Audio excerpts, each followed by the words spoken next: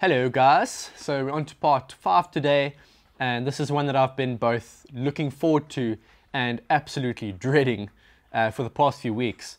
Looking forward to because I think it's an extremely interesting topic, and I think it's a topic that probably isn't spoken about enough, but dreading because it is very, very complicated, and I've been struggling to, find the right words of how I'm going to really explain it.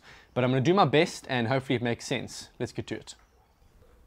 Now already you might be a little bit confused because in this series I said we'd be focusing on PCPs, but we're talking about recoil here, and PCPs and recoil aren't supposed to go together. And I suppose if you look at a centerfire or a rimfire or a springer and you compare it to a PCP, there is hardly any recoil on a PCP. But it is there if you look hard enough, and it can seriously affect your accuracy. So we are going to actually take the time to talk about it today. So let's start off by looking at a gun, just any old PCP. What actually happens when you take a shot? Well, most people's response is to say that the muzzle blast is what causes the recoil. And yes, muzzle blast does cause some recoil, but only after the pellet has left the barrel. So what we really need to ask is what's going on within the rifle between the time the trigger is pulled and the time the pellet exits the muzzle. This is where it gets interesting. Now when that hammer hits the valve and air is released in a sort of mini explosion within the rifle, vibrations resonate throughout the rifle in the form of standing waves. These waves, or oscillations if you want to call them that, have what are called nodes and antinodes. The nodes are basically the points at which there's no movement, and the antinodes are the points at which movement is the most severe. But there's one important factor we need to consider when talking about vibrations in PCP airguns, and that's the hammer weight and hammer strike force. When the hammer strikes the valve, regardless of whether there's air in the rifle or not, there will be some vibrations that occur, and the severity of these vibrations will depend on how heavy the hammer is. So if, for example, we had to compare an FX Royale and an Air Arms S510, both shooting at exactly the same velocity, you'd probably find that the vibrations that come from the S510 are significantly more violent because the hammer on the S510 is very heavy. You'll know what I'm talking about if you've ever fired an FX rifle before. The lack of recoil compared to some other guns really takes you by surprise. Okay. I know what you're thinking. You're thinking I'm going crazy. Don't worry, I'm not going to serenade you. I'm using this guitar to demonstrate a point here. If I pluck the string on a guitar, what happens is it vibrates back and forth. We're going to pretend that this guitar string is the barrel of an air gun. Now when you pull the trigger and air is released, it sends a shock wave through the barrel and the barrel vibrates, just like the guitar string does. This means that at any given time, the muzzle of your gun could be deflected off its axis by a fraction of a millimeter, and this can cause the pellet to be thrown completely off course. The degree to which the muzzle is deflected is dependent on two things. Number one, the amplitude of the wave, and number two, how close the nearest node is to the muzzle itself. Now if we turn our focus back to the guitar string here, we can see that the amplitude of the vibrations can actually be manipulated. I can do this by increasing the tension of the guitar string as I play it. This will decrease how much the string can actually vibrate off its center point, if you can call it that. In the same way, I can decrease the amplitude of the vibrations in my gun by increasing the rigidity of the gun. There are a number of ways to do this. One way is to thicken the barrel of the gun. This will make the barrel more rigid and cause it to vibrate a little less. Another way is to add weight to the gun, whether that's weight in the stock, in the breech, or in the scope. The heavier a gun is, the more inertia it will have. Inertia is basically an object's resistance to motion, and therefore we can say that a heavier gun will be less likely to shake around, right? At this point, you're probably thinking that I'm taking this way too far, but just to show you how much of an impact this can make, we're going to do a bit of a test. So I've got the Air Arms S510 here, and I've got two different stocks for the gun. I've got the Ultimate Sporter stock, which is quite chunky and quite heavy, and then we've got the lighter walnut stock. They're about the same length. The bipod's going to be fitted at pretty much exactly the same point along the rifle. The only thing that's going to change is the stock. So the barrel's the same, the scope is the same, but I can bet you now that we're going to see quite a severe point of impact shift when we change the scopes. So I'm going to take 3 shots with the Ultimate Sporter stock on the S510, and then I'm going to switch stocks, and we're going to take another 3 shots on target. Got a camera down range, we'll be able to see whether there's a point of impact shift or not.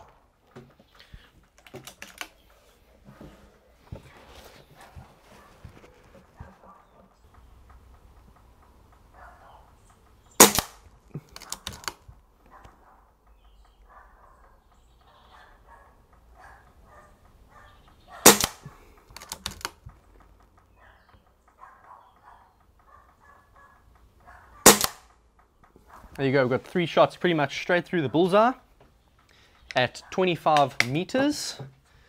We're going to simply switch the stocks out. It'll only take a minute.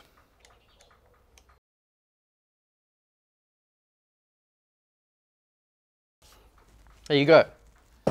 Walnut stock fitted.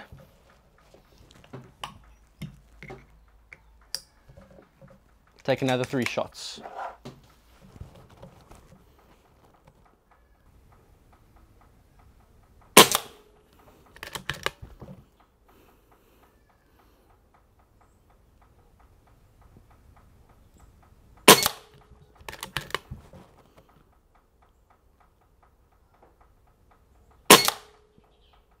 There you go. So that is a 0.5 mil deflection at 25 meters. That's quite a severe point of impact shift. And all I did was change the stocks. Went from a heavier stock to a lighter stock. Very interesting, isn't it? How's that for on target, hey? Pretty good.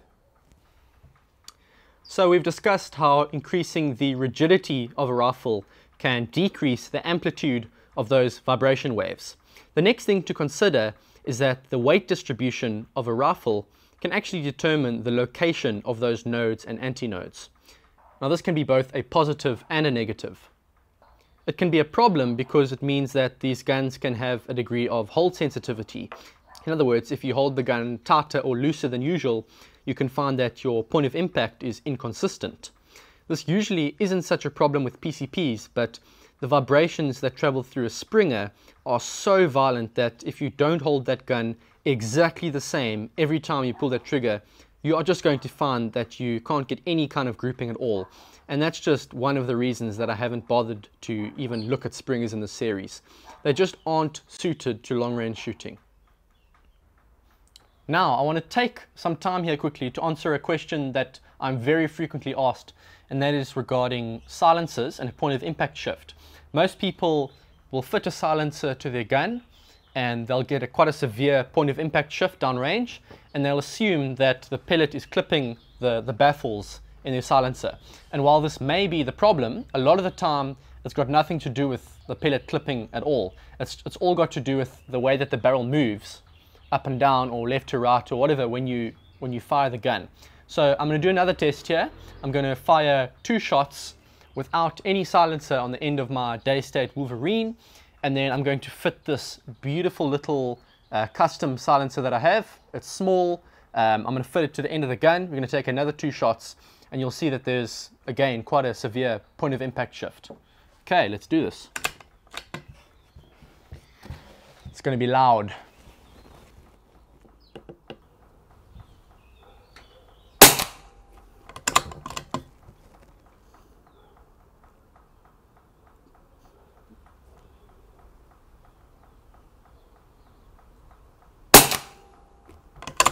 Do one more.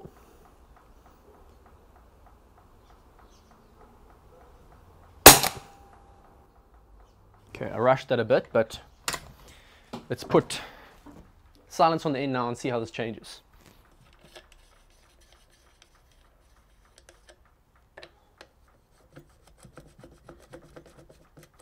Now, as I prepare to shoot the second group here, there is one thing that I want to mention. Now, you can see that I have decided to shoot with a bipod and a sandbag here. And there's a reason that I like to shoot like this. Not only does it keep the rifle still, but it keeps the points of contact between the rifle and the bench exactly the same for every shot. If you're really serious about your accuracy, and I'm talking like millimeters here, you'll want to consider shooting off a bipod, because it will go a long way in completely eradicating the problem of hold sensitivity.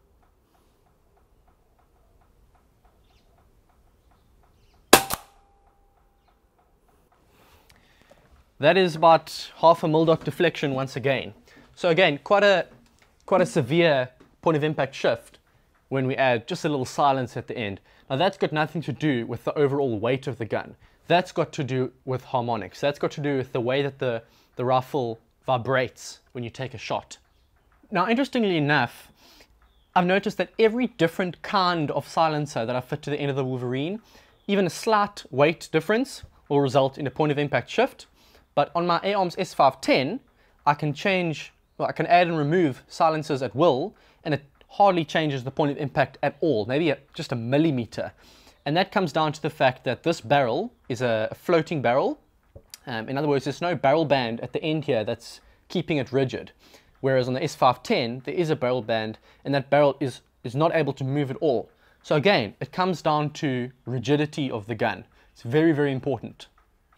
Now here's another very interesting question for you that might pick your brains a little bit.